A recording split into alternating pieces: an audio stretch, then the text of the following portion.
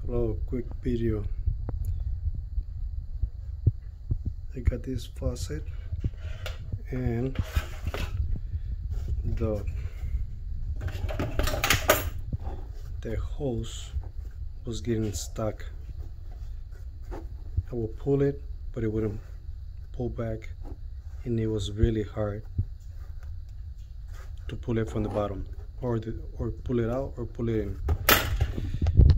So what I saw is that this part spins separate from this part, and when it does that,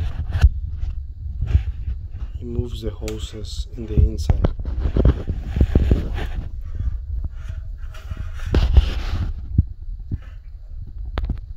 So I just twist it, and you see the hose.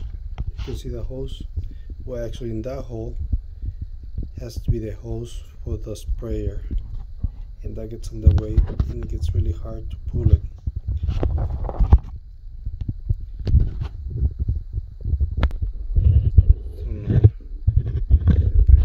So my hose can run free, but I'm gonna have to mark this one with a Sharpie in this part, or somehow I'm gonna have to mark it so I can see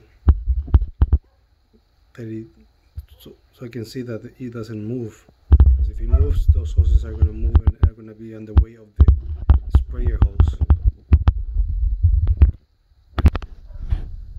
So now the hoses are gonna be on the right. I'm gonna make sure when I'm installing it at the bottom that my hoses are on the right. That way this one can run freely like this. Otherwise it feels like it's just scratching, and it's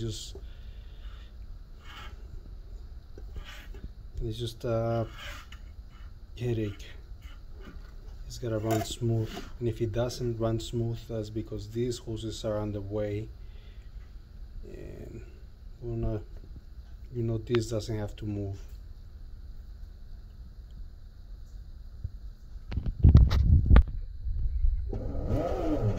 Okay, now it moves freely. It goes back down. Well, you see the ball on the right side. That's the old one from my old faucet. So I reused it on this one. So it puts weight on this side.